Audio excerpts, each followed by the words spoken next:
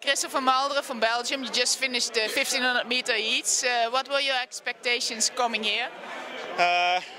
My expectations was to make the final.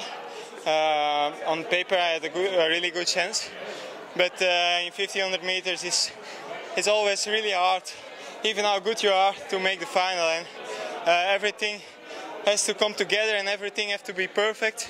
And today it was a very chaotic race, and in the last lap my energy was empty. So you were running at the front. Was it? Did you choose for that? Yeah.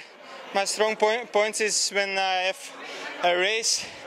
I'm not a pacer. I'm more like a racer.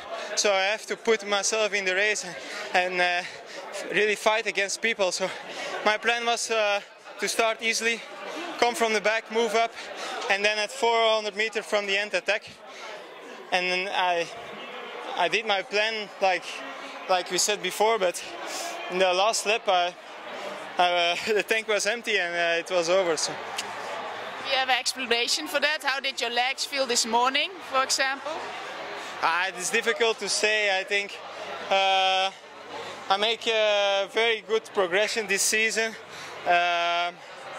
I was very consistent, ran 2 times 3:39, so I'm very happy with that. And the next step is to do it also on the championships. But yeah, I think it's a matter of